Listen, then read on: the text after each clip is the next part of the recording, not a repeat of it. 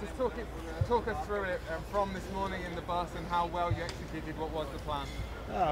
We were looking to Bora what they would do, and if it was we had a good team and they made the gap, we should help. I think just for Matteo and me to have a chance here at the finish, because if not every sprinter is there, we have a better chance to win, and that was the plan.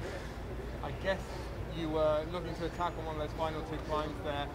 Just where were you when Søren Kragan's decisive move went?